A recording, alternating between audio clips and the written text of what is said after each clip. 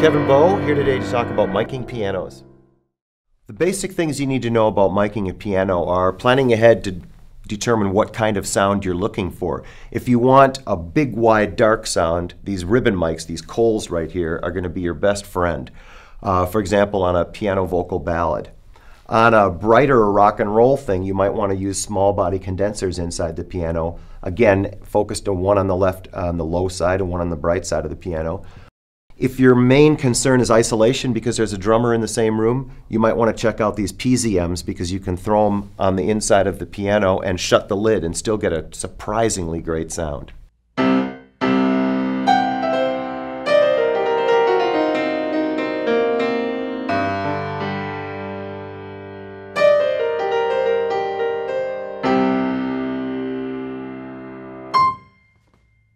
So now back at the board and listening to what we recorded, here are all 6 mics together, 3 pairs.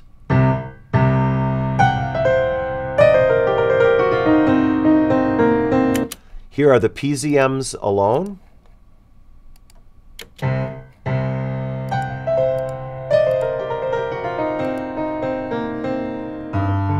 Here are the B&Ks alone, small body condensers.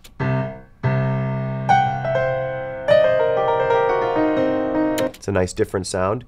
And a very different sound, the Coles dark ribbon mics all alone. You can hear the warm, rich tone that the ribbon mics get. So to get a final sound here, you have a lot of choices. You could use the B&Ks for the bright side or the PZMs and bring in the Coles to darken it instead of using EQ.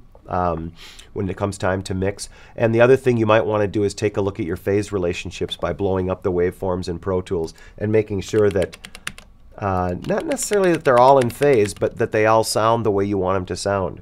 Sometimes, not very often, but sometimes something slightly out of phase is going to give you a sound quality that for some reason you like better than totally in phase.